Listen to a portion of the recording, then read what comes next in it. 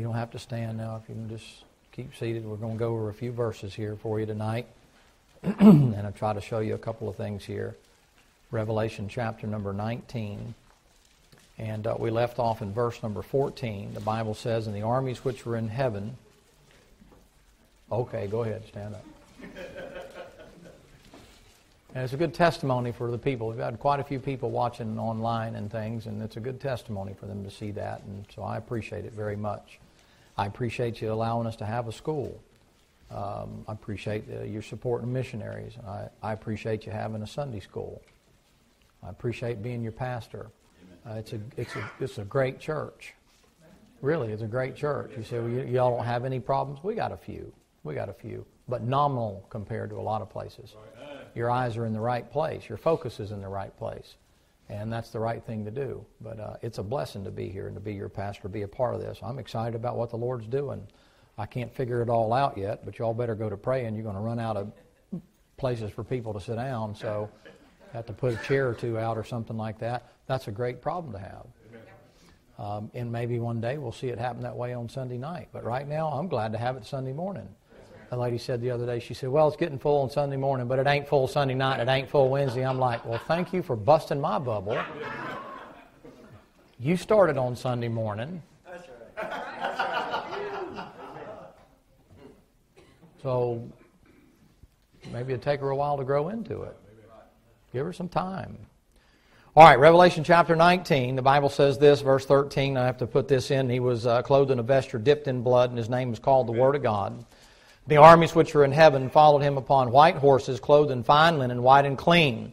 Out of his mouth goeth a sharp sword, and with it he should smite the nations, and shall rule them with a rod of iron, and he treadeth the winepress of the fierceness of the wrath of Almighty God. He hath on his vesture and his thigh name written, King of Kings and Lord of Lords. Now, Father, we'd ask now that you might help us as we look into these passages. Pray, Lord, that you'll help us to see what it is that is to come. And thank you, Lord, that because of the salvation through the blood of Jesus Christ, we get to be on the right side of that sword in the name of Jesus Christ. Amen. All right, first of all, there's a lot of blood at the second coming of Christ. Come to Ezekiel chapter number 32. Ezekiel chapter 32. Now, a lot of this overlaps. But it's important that you see these things. A lot of people don't want to talk about the blood. The Bible says that blood flows as deep as a horse's bridle. I mentioned that to you before. Now, that one preacher said, well, what that means is the horse is slain in battle. I'll show you in Joel in just a minute that those horses even get stabbed and they don't die. So that can't be true. It's not like the horse gets stabbed and then he falls over and then he gets his bridle in the blood. That's sort of short-sighted. That thing is something like 160 miles wide, and however long that thing runs, that's a lot of blood. That'll run from here past downtown Jacksonville. That's a lot of blood. You say, why? It's a lot of dead people. Over 200 million people, over 200 million men come against the armies which are in heaven when it comes time. This stuff they're telling you now, Armageddon's coming. Oh, here comes Armageddon. Israel's going to nuke Iran. Iran's going to throw a nuke back and forth. And China, you ain't even close, man. That's a 200 million man army just coming from one place. Now, I don't know. I don't get fooled by a lot of this junk going on nowadays. Carrie's over there all night long, gets up at 5 o'clock in the morning, and I've been up all night, and I'm trying to make a deal with Iran to prevent a nuclear attack, and we're going to do a deal with them, and, I'm so tired. I've been working so hard, and I'm thinking, yeah, I know you're just trying to get the emphasis off of the foolishness going on over here. You're not fooling me at all, man. Preventing a nuclear attack, and then say, well, we're going to go ahead and get concessions. You'll never get them concessions ever again. You just made it worse than it ever was, because the next time, you know what you're going to have to do? You're going to put them in a position somebody's going to have to punch a button to keep that thing from getting developed. But let me just say this to you. The destruction I'm talking about is not from man flinging nukes. Amen. You've got to get that out of your mind when you start hearing the news media using Bible terms of Armageddon. Armageddon comes, the Lord will take full credit for what happens there.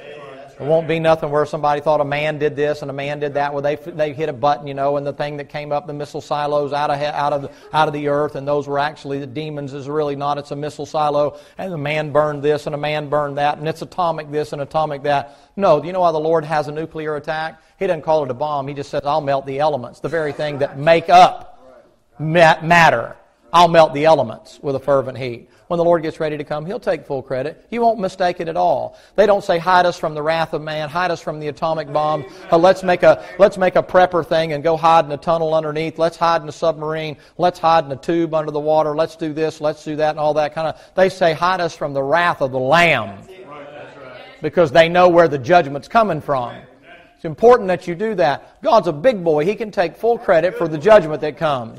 People are kind of watching out for Him and try to make it human instrumentation. You've got enough instrumentation. You can destroy yourself. You've proven that. You ever go back and study World War II? You ever know how many million? Something like 14 million people die in World War II. Man's pretty good at killing himself. Really, you can destroy yourself. Look at the murder rate in Chicago right now.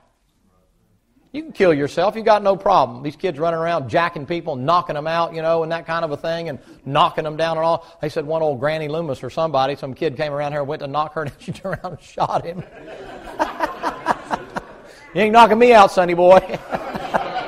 I like that. Yeah, well, he's taking away all the guns. Yeah, now your murder rate's up with knives. Man's always found a way. Cain didn't have a gun in the garden. You're going to find a way to kill somebody if you want to kill them. What I want you to understand is that when the Lord gets ready to come at the second coming, there's a lot of blood, and it's not His blood, and it won't be your blood, but He'll take full credit for it. The birds are going to come down there when we get to that passage in just a little while, and He's going to say, all these birds coming down here. Have you ever heard somebody say, that's for the birds? Well, all those dead bodies are for the birds. He says, hey, birds, you want to eat captains and you want to eat kings and you want to eat all these big shots and stuff like that? Have at it, man. They die just like everybody else dies. There's nothing special about them at all. All flesh is grass. I'm going to wipe them all out. All right, Ezekiel chapter 32, verse number 3. The Bible says, therefore, thus saith the Lord, I will therefore spread, thus saith the Lord, Lord God, I will therefore spread out my net over thee with a company of many people, and they shall bring thee up in my net. Then will I leave thee upon the land, and I will cast thee forth upon the open fields, and I will cause all the fowls of heaven to remain upon thee, and I will fill the beasts of the whole earth with thee. He's going to call the lions and the tigers and the hyenas and all the stuff there, and let them just say, go ahead, enjoy yourself, have a good time, eat that flesh right there. Yeah, just like that. Won't be zombies eating you. That's right. That's another, anyway.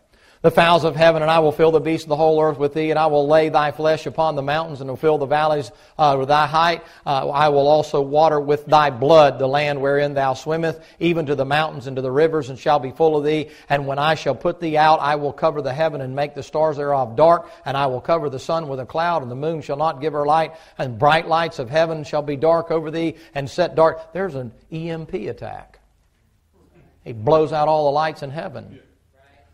You know the first one that ever happened in your Bible? It happened back in the book of Exodus. You know what the Lord said? I'll bring a darkness upon thee that is beyond any darkness you've ever seen. And you know the only people that had light, I'm talking about they could light a candle and it wouldn't give light. That's it. You say, who did that? The Lord did that. Yes. He didn't even have to have electricity. He said, you guys are using the sun, I'm blowing it out. You're using the moon, I'm blowing it out. You're using the stars of heaven and all, I'm blowing them out. You're using fire to get light by and all that, I'm blowing it out. Yeah. No light. People get the mistaken idea that when they're in hell, the Bible's a place of darkness. They say, well, how can it be fire and be darkness? If the light of the world ain't there, the fire that burns ain't going to have no light in it. Amen. So what the Lord did over there in Egypt is He wiped out the thing they got the power from, the fire. Took it out. No light from it at all. And if you don't have any light, you don't have any heat from it there. But in eternity, you'll have that thing. All right, Isaiah 63. I know you're familiar with these passages. Isaiah 63. 200 million people squashed by the Lord.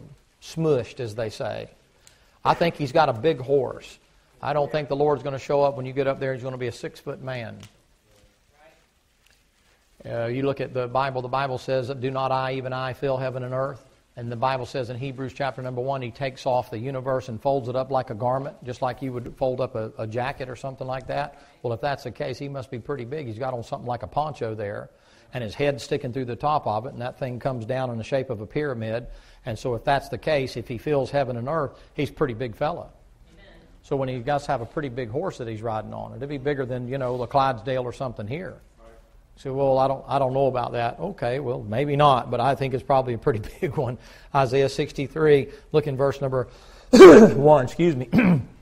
Who is this that cometh from Edom, dyed garments of Bozrah? I've read this to you half a dozen times.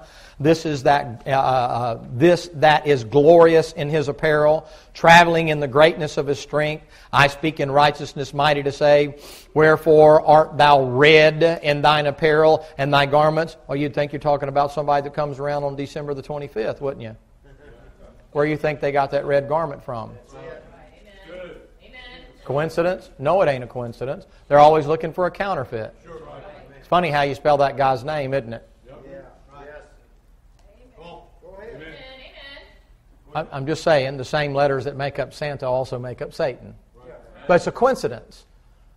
Riding four-footed flying beast, coming in the night, bringing his reward with him. I'm trying to be careful. I don't want to ruin it for some of you, but he looked nauseous. You got enough time to talk it down between now and then. Oh, well, don't ruin the kiddie story and all that kind of stuff. I'm trying to tell you, it's a counterfeit. Be in every house in one night? Well, who can do that? Well, the devil can't even do that. It's a counterfeit. The Lord says when He comes down here, He said, I come down and my reward is with me. He don't have a sack of toys on His back. Somebody does. Coming down the chimney. Walking through walls. Sees you when you're sleeping and knows when you're awake. Well, you got a being up there that's like Christ, that's able to know everything. It's omnipotent, omnipresent, omniscient, knows everything, all-powerful, all-seeing, all-knowing. Are you kidding me? Why, it ain't that fat, white-headed fella. Amen. But you read about Revelation chapter 1, there's a fellow sitting up there that's not fat. He don't have a preacher's profile. He's up there in heaven, and you know what he says? White hair. Well, wouldn't you know that they would pervert that? Try to venerate it? Red in thine apparel, verse number 2, and thy garments like him. That's blood making them red. I have trodden the winepress alone, and the people there was none with me. I will tread them in mine anger and trample them in my fury, and their blood shall be sprinkled upon my garments, and I will stain the raiment. I can feel the tension right there, folks. I don't mean to ruin your day, but the focal point of all this stuff here is the birth and death and resurrection of Jesus Christ. And be with your family and give your gifts and stuff like that. But make sure you keep the thing in the proper order. There's only one that can fulfill what they say that guy can fulfill. That's Jesus Christ. He's the one. You give Him your list of things you want, not sit on some pervert's lap and give it to him. Oh, well, it don't hurt. I don't know the guy. I know enough about it to know this. I know we used to put a lot of them in jail because the people that apply for those kind of things have a tendency to like the little kiddies. You going to let your kid sit on somebody's lap you don't know? Oh, what's the harm in it? What's the big deal? You're a pedophile. That's the big deal. Get out of my face. My kid's going to be here. You come talk to Daddy. And together we'll talk to the Lord. Hey, will you do something for me? You're praying to Him? You're good and mad now. I feel it. So that's good. The Bible says, for the day of vengeance, verse number 4, is in mine heart. The year of my redeemed is come. And I looked, and there was none to help. And I wondered that there was none to uphold. Therefore mine own arm brought salvation unto me, and my fury it upheld. You know those people, ladies and gentlemen, even the heathen get involved in that stuff. There's something wrong with that. That's not the same God we worship. They try to make it like he's a God. Ho, ho, ho. Where do they get that?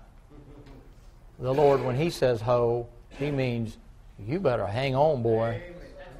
I'm fixing to stomp a mud hole in your hind end. That's Peacock interpretation. Ho, he ain't talking about somebody at 8th and Main either. He means, whoa, boy. It ain't funny when he says ho, ho. It ain't laughing. You know, with a little twinkle in his eye. I'm sorry I ruined it. I'll make it better for you, though. Now you get to quit. Now you get to quit lying.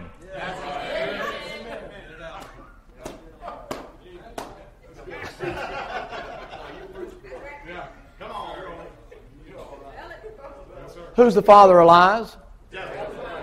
But that can't. I mean, but that's all right, though. I mean, it's just a little lie. What kind of lie is it? Oh, what is a white lie? Is that worse than or better than a black lie? It's just a little lie. It's a lie. Who's the giver of all truth? Jesus Christ, right? Matter of fact, true and righteous isn't one of His names? Faithful and true, right? Thy word is true. Okay, well that's the complete opposite. Why would you fool with something like that? Well, because it's good for the kid. Hey, kid, teach the kid about the man that really matters. When that guy comes, it's kind of like, yeah, man, I'm riding in his sleigh. Behind him. I don't want to, I ain't going to be here on the receiving end of that. Bringing you presents. Daddy Sweat brings you presents. I didn't mean to get on that stuff. And Mama too. That's exactly right. Where'd this come from? Some unknown entity that popped down here in the middle of the night. I'll tell you where it came from. That represents 15 hours of work. Something you're going to learn about if you're going to live in this house.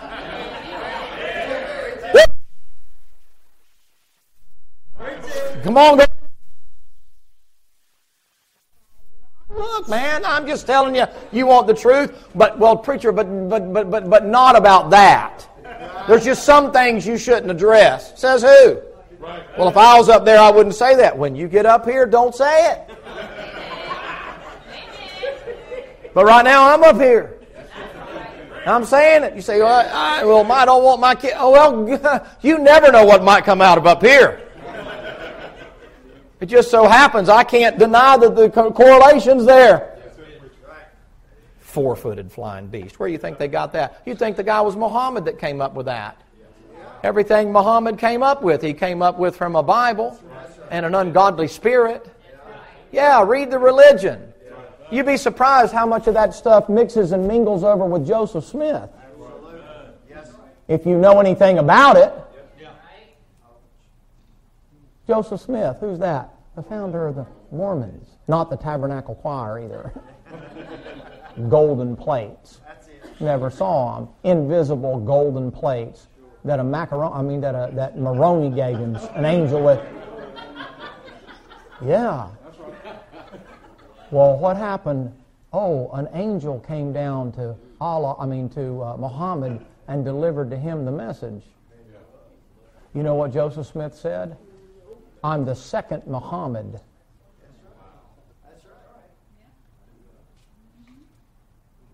What's he mingling that up with? You know what he said? He said, well, if they're not going to let me practice peaceably, then I'll take it by force.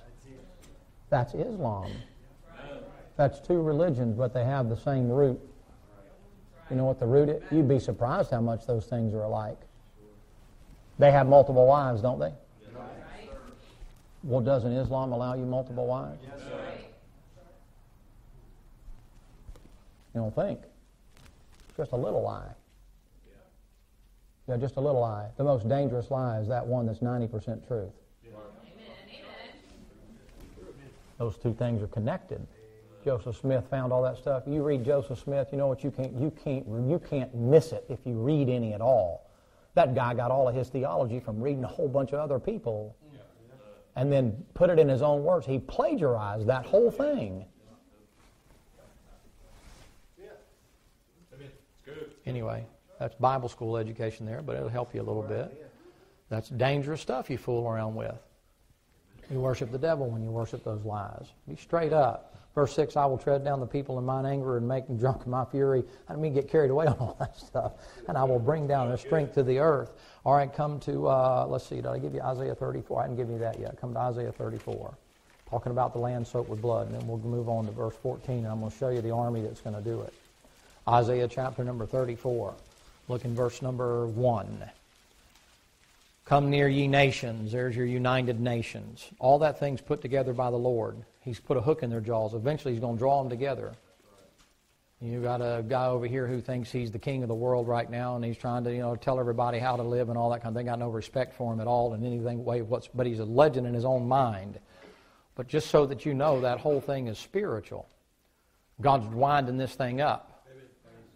You say, what happened with Saul? Saul became a legend in his own mind, and Saul started doing things the way he wanted to, but he didn't do anything that God wasn't aware of, and God let him do that because the people said, we want a king of our own. And Sam said, no, you don't really want that. And they said, yes, we do. Don't tell us what we want. And the Lord said, give him to him. Get him Saul. And Saul came in there, and by the time Saul was done, that nation was in ruins. He taxed them out of everything. Your taxes ain't going to go down. I don't care how much and who you put in office. You say, why? You're sunk. You're sunk.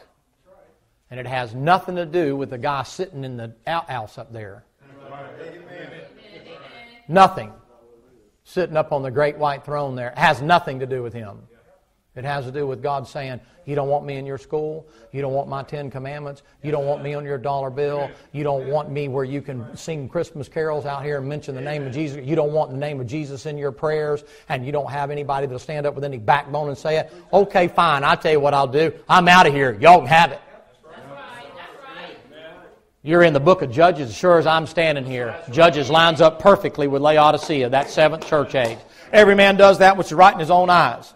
That's how Christians are nowadays. You ain't telling me what to do. I'll come goes I please. I don't need the church. I don't need... Well, the Bible says you do. You call yourself a Bible believer, forsaking not the assemblies together, even more so such you see the day approach. He said you're supposed to gather together. You know what's happening? House churches are cropping up, and people are becoming their own masters, and they're becoming their own preachers, and they're becoming their own fathers, and they're becoming this and that and the other, and they're setting up their own religions and all that because they're fulfilling the book of Judges. Every man did that which is right. That's why he said in the last days, don't get away from each other. Wrathed up, get together. The devil says, get apart, get apart, get apart. You get apart, you go crazy. You get too far apart, the next thing you know, you go nuts. You start believing your own stuff. You get demented in your mind. You get twisted the way you think. And then you get to thinking, you get persecution complex, and everybody's against you, and nobody knows God like you know God. You're spiritual. I don't need that a man teach me. You take it completely out of the context. Did the Lord tell you don't forsake these? That's in the book of Hebrews. And so much the more as you see the day approaching. You going to take Hebrews and dispensationalize it for me? How come Jesus Christ, when He said that He came and gave His life for the church and He loved the church, and then He tells you, now you go start your own little deal? If you want to come, fine. You don't want to come, it's free will. I can't force you to come. I'm just simply saying, you claim to be obedient to God. How come all of a sudden you despise what He died for? Amen. He put it here for a reason. You know why He put that in there? Because He knew in the last days, everybody's going to split off and become their own master. Yeah. I'll be my own boss. Nobody's going to tell me what to do. Okay, fine. All I can tell you is let's just see how it plays out at the judgment seat of Christ. Yeah, we'll see how it plays out. Okay, all right. Really, I'm at a point where I'm not arguing anymore with people that say reading the Bible's good for you, and studying the Scripture's good for you, and praying's good for you, and coming to church is good for you. I believe it, but I ain't going to argue with it. If you don't want to believe it, then fine, don't apply it. I believe it the same way the Lord does. The Lord says, I'm the way, the truth, and life. No man comes to the Father but by me. You don't want to believe that? Okay, I guess you'll have to go to hell then. He don't argue with you. He said, look, it's me or that. You take the choice. You know what He says? You don't want to come? Okay. I'll give you the desires of your heart. I'm about that way with Christians nowadays. I'm like, look, you want it? Fine. Here it is. You want to do it His way? If you don't, fine. Go ahead. You're going to self-destruct. You're going to come apart, but... There's always the exception. People think, well, I'm going to make an exception to the rule. No, you ain't. You're not the exception. You're not wiser and smarter than God in the Bible. He tells you that's what you're supposed to do. You just don't want to submit. You've gotten where nobody can feed you anymore, nobody can preach to you anymore, and you can't be under anybody's authority anymore. You become your own authority. You're the I will guy in Isaiah 14. I'll have it my way. God says, well, my. Bible believer are you? Servant of servants are you? Humble, want to be great in the kingdom? How come you can't submit to my word? I didn't say submit to the pastor or the church edict. I said, how come you can't do what God tells you to do? You claim to believe the Bible, right? Right. Oh, what do you just pick and choose and cut out what you want? Why don't you just go ahead and put the cat of nine tails in your hand and cut that part of His flesh out? Just rip it out and say, I don't know, I'll do what I want to do. Okay, well, go ahead. But I don't think it's in your best interest. Isaiah 34, come near ye nations to hear and hearken to the people, yet the earth hear and all that is therein, the world and all things that come forth. The indignation of the Lord is upon all nations. We've been through that. And His fury upon all their armies. He hath utterly destroyed them. He hath delivered them to the slaughter. He's bringing them there for the purpose of killing them. Revelation 14, He is bringing them there, not turn there, He's bringing them there for the purpose of killing them. He's not bringing them there to sit down and discuss and to have a peace pact and to whether or not they want to believe No, He's done. When He shows up, the Battle of Armageddon with us, with His armies, which I'll show you in a minute if I can get around to it, when He shows up, He is bringing them there for one purpose, and that's to destroy them physically. 200 million of them. He's going to squash them and smush them and ride over them until He stomps all the blood out of them. He's bringing them there to kill them. You're loving God. You say, you don't want me? Fine, I'll kill you. You say, well, man, I just don't get... No, wait a minute. He gave them a chance, didn't He? Yes. What's the problem? You must have a guilty conscience. What's the problem? You don't want to get killed? Okay, get on the right side. Well, He's not going to force me. You're not going to win me by scaring me. Okay, fine. There's a train coming. Yeah, whatever. You better get out, man. There's a train coming. It's going to kill you, man. You're not going to win me with fear. Trying to scare me. Listen, man, there's a train coming. And when it hits you, if you don't get out of that car, it's going to run over you and smush you. Could you lower your voice, please, and stop screaming at me? What's going to happen to that fool? He's going to get run over by a train. Some Christians that way nowadays. Oh, you're too intense, that lady said. You're too serious. It's just you take this stuff too serious. It's like, man, relax. You relax, lady. I'm perfectly fine. I feel perfectly relaxed. But when I preach for the Lord, I'm going to preach the way I believe. I think the Lord's sending it and saying, hey, you fixing to get run over by a train, stupid. I don't think the Lord would say, hi, how are you today? Lovely day, isn't it? Beautiful sky. By the way, I think it would be in your best interest to please exit your vehicle. Because in just a few moments, the train is going to come this way.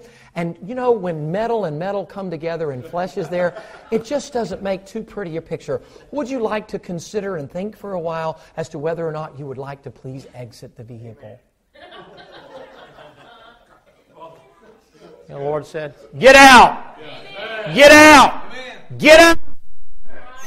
3 strikes, you're out! Why are you yelling at me? And he's in hell screaming, and what's he going to say? The Lord didn't tell him? What about the heathen in Africa? What about them? What about them? Why does the Lord send the heathen in Africa to hell? What makes you think they went there? What makes you think God didn't deal with them? What are you all of a sudden playing God? You got a guilty conscience, don't you? You're trying to hide something, aren't you? What about the heathen at Walmart? That's God's business. That ain't your business. Who the fire do you think you are? God, you're being unjust. You're sending all those ignorant, dumb, stupid people over there in the jungles of Africa that don't know anything about you. They may know more about Him than you think they do. If the Bible's right in Romans chapter number 1, well, I'm just what? No, you're ducking it. I tell them all the time now, I've gotten bad about it now. They say, what about the heathen in Africa? And I say, what about them? That ain't my problem. I'm not called to Africa. I'm in the United States of America. What about you? You want to ask God? Go ahead. When you come up out of hell later on, you stand at the great white throne and say, what about the heathen in Africa? The Lord said, I don't know, they're frying with you, or they're up here. You're so worried about them, you didn't get saved and went to hell and burned. Now you're going to the lake of fire and you're going to lose your soul and burn forever. Amen. What about the heathen in Africa? That intellectual garbage. That's such foolishness, man. I've never seen it in my trying to outthink God. You ain't God. God don't answer to you. Some of you Bible believers, you're just stubborn. You're arrogant. You're obnoxious. You're just like, well, I'm not doing that. I'm not going to do this. I'm not going to do that. God needs to explain to me why He's God. He don't answer to you. That would make you God.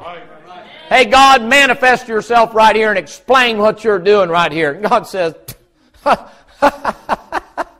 hey, you kidding me, man? You're not God. You don't command me. I'm God. I don't answer to you. What do you hear? You know what that cricket's saying? Stupid, stupid. Stupid, stupid. Stupid, stupid. That's what he's saying the whole time.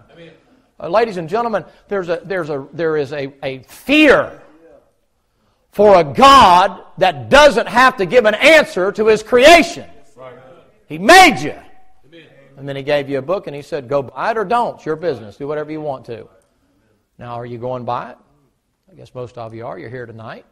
But this idea that you're the same level with God, you're demented. Something's wrong with you. You're twisted in the head. They need to get you a padded cell and a straitjacket and shoot you full of Thorazine or something and have you walk around. What happened to you? I was thinking I was equal with God. He sure showed me.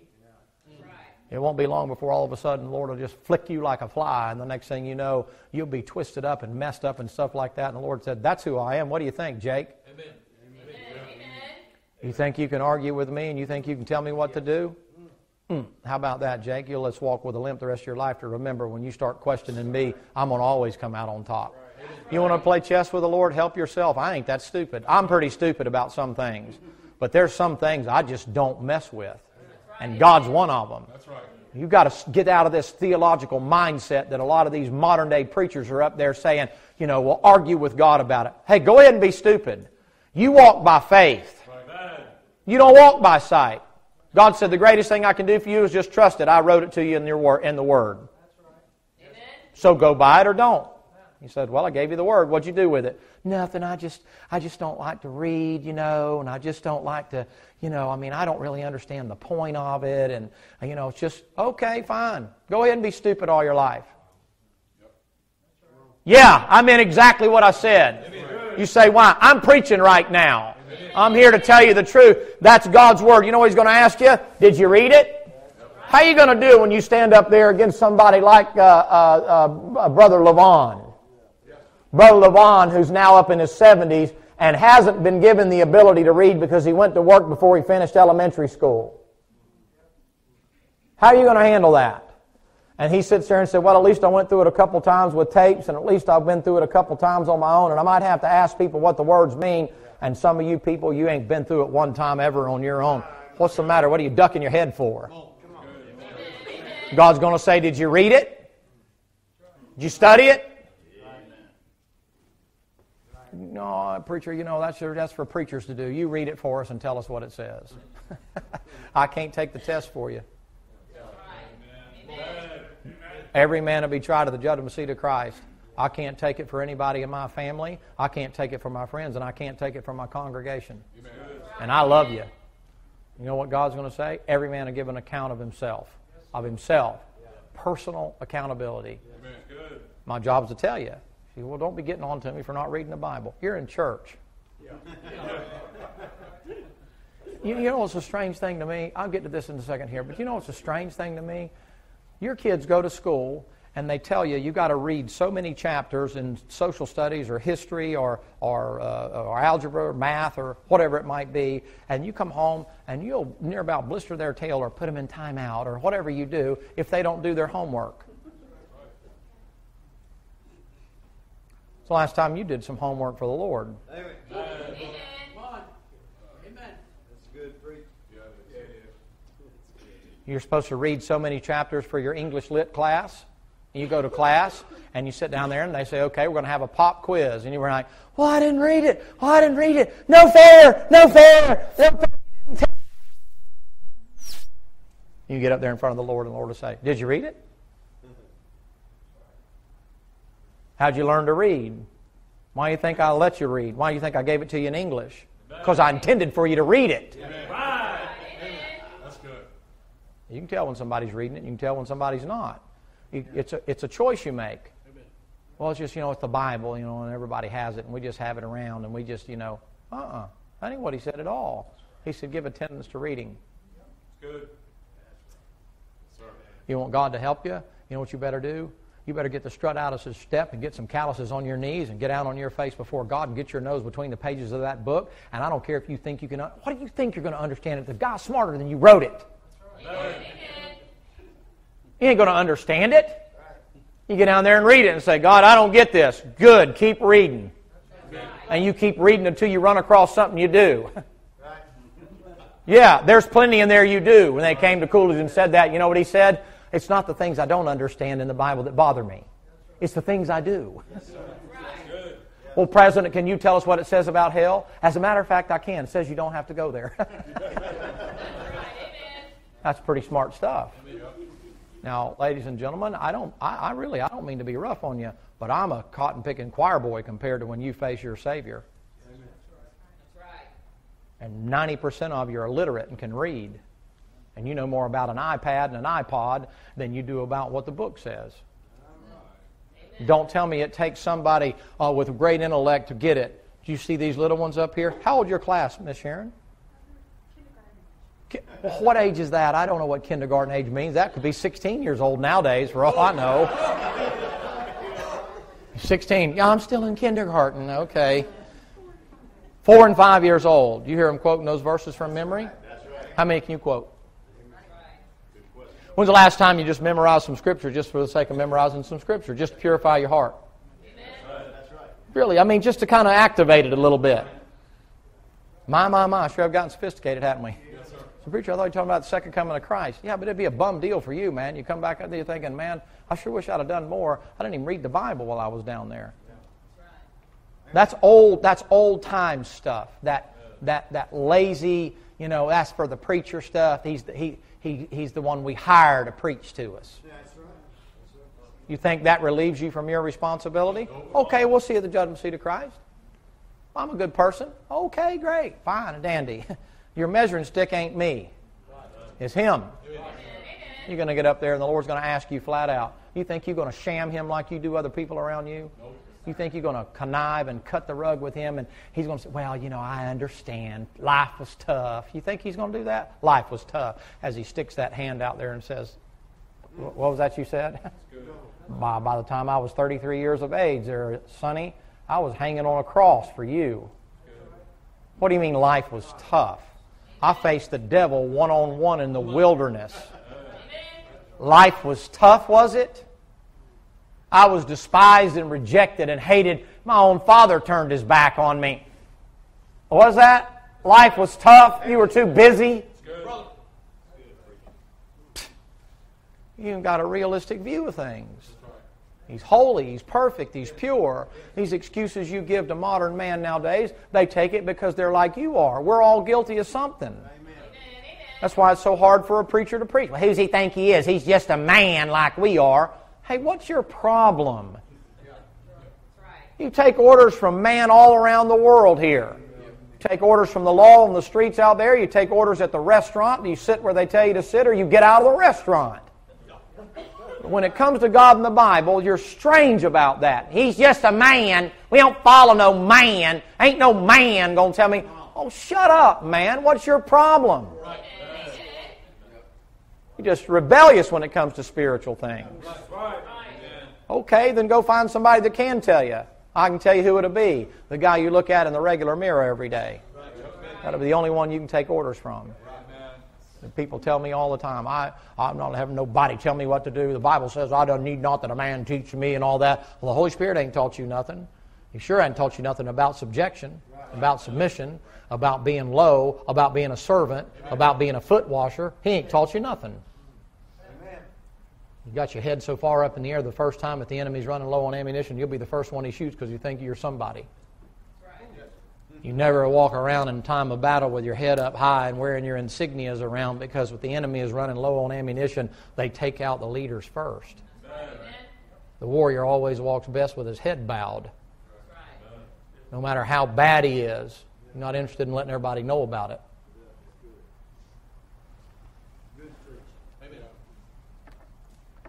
'Tis the season to be jolly.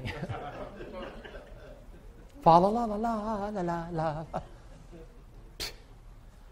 Mike and back, folks. I'm so tired of the shamming and the lying and everybody acting like something that ain't. It's the most irritating. Joel chapter or Song of Solomon chapter 6. Song of Solomon chapter 6. Is this too much for you? It's only 6. Give me just a couple of minutes here. I wanted to try to at least show you who this army is. This army is a literal army. Did you know that? Look in John chapter 18, and then we'll come back to Song of Solomon. This army is an army that eventually, right now it's a spiritual army. Right now you're not supposed to be riding the path to the second advent like a lot of people think they are. I'm getting on to Christians tonight, not unsaved people. Amen. I'm speaking my mind to Christians. You say, why? You're born in the day and age where you got everything you could possibly even think about having, and your love for the Lord Jesus Christ is waxed cold. You've gotten accustomed to your routine and your rut. You wonder why your family's falling apart? Because you are, old man. Because you are, old woman. Because you are, mom. Because you are, dad. Because you are, husband. Because you are, wife. Because you are. The living. They're simply a manifestation of what you've been letting slip for generations. You can't do it and get away with it. There's a price. Whether you like hearing it or not, your families are falling apart because your relationship with the Lord fell apart a long time ago, if you ever had one. This I'm a nice person garbage, that don't cut it. Nice person don't make you spiritual. And God's not a respecter of persons. Well, I'll be glad when God knocks the tar out of you, you smart aleck. Okay, fine. I got mine coming too. But it doesn't negate the fact that I'm telling the truth, and the way you just responded to that lets me know you're guilty. You're letting it slip. And the manifestation is, you ain't even got to look at the nation. Look at your family. You say, what is that? Somebody dropped the bucket. Because you played it down your whole life. It's no big deal. Yeah, it's no big deal. Just eternity, just heaven and hell on it. You know why you did that? Because you're guilty about not wanting to get kids involved and all that, because it put too much pressure on you to have to go to church and read your Bible and pray, and you hadn't wanted to have too much fun all your life, or you wanted to work yourself to death. Now all of a sudden, I guess I need to ramp it up and amp it up. I don't know why this generation's like it is. Because of you. That's just the truth. You want the truth? That's the truth. Well, I know. That's just your spin on the truth. Not if the Bible's right. Amen. The generations behind you get worse and worse and worse. Why? Because the ones that are supposed to be mature and take the responsibility for the raising of the family ain't doing it. Sham and lie and sneak and connive and do hook. And guess what? They all turn out the same way. Imagine that. It's like putting a tomato seed in the ground and going, it'll surely come up oranges. I know it will. I've been praying for oranges. I'm a good person. They're coming up. How them tomatoes come up? Good. That's good. Because you put them in the ground. I realize when a kid gets to a certain age, they make their own decision, but that doesn't relieve us from the responsibility of have we done our part. I say no. I say we haven't. I say we're all guilty. Some more than others, but we're all guilty. This army which is in heaven that he's talking about here is the body of Christ, and it's a literal thing. Right now it's spiritual, but eventually it's going to be the real thing. Look in John chapter 18. I get wore out with this. Blaming the devil. I'm sorry, I can't get off of it for some reason. Blaming the devil for everything. It ain't the devil. You don't have any contact with God anymore because you deserted Him a long time ago. You pray and God don't hear you. You say, why? You left Him, you ditched Him on the side of the road when He don't help you out anymore like you think He should. You get to running with the wrong crowd and all that other kind of stuff, and oh God, and oh God, and oh God, and why is this mess happening to me? And the Lord's like, you kidding me? You dropped me off a long time ago and decided to go your own way until you come back to where you dumped me. See you later. Amen. If I regard iniquity in my heart, David said, the Lord will not hear me. You pray, what's the matter? The Lord says, well, you're asking me stuff to do for you. I asked you to do stuff for me and you wouldn't do it. So why should I do stuff for you now? Amen. You won't do what I ask you to do. Why should I do what you're asking me to do? Well, why should he? You had a friend of yours, you asked him to help you out and asked him to help you out and asked him to help you out and he never helped you out, and then you call him up one day or after you've asked him to help you, he calls you up one day and says, hey man, can you come help me out? You going to be the first one over there? You say, well, surely not, preacher. That's a dumb thing. Yeah, isn't it? Amen. Jesus is your friend, is he? You do what he tells you to do?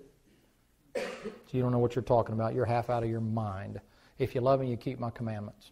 That's right. Sometimes he says to you, here's what I want you to do. You say, oh, Lord, that's not going to be popular for me. You think you can run with the old crowd and still run with Jesus? He don't run like that. He don't play like that. That's right. He ain't going to get filthy for anybody. You make a choice to follow him, and when you do, it cuts the crowd, buddy. Amen. You ain't got to cut them. You run with Jesus, they'll run from you. That's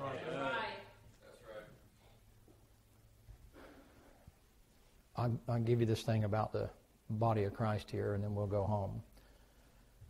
I'm scared, man, of what we're going to face when we get up there. This shamming and this lying, I've failed to show you the real holiness of God and the fear that you ought to have of him. Yeah. He wouldn't do it.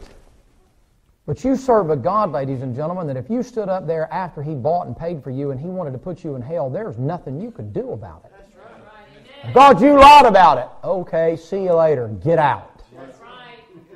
Amen.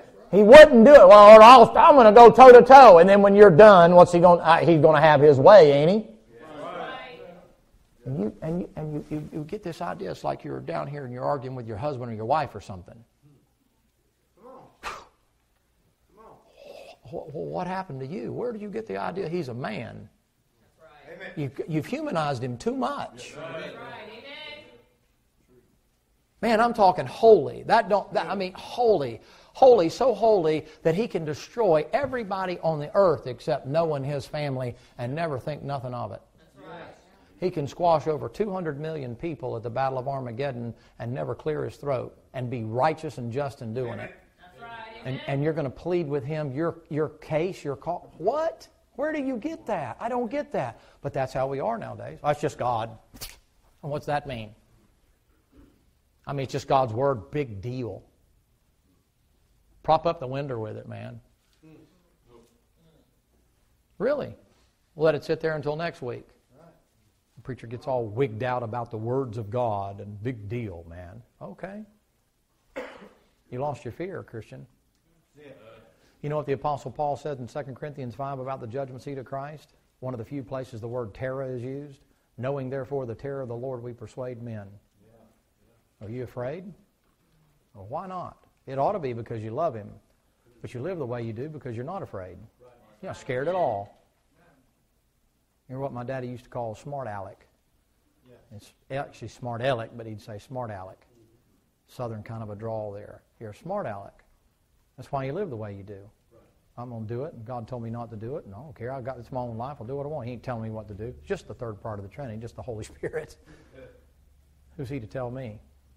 You're a boss, stupid. You're bought with a pride, aren't you? Yes, Galatians 5, you have a choice. You're going to walk in the flesh or walk in the Spirit. Amen.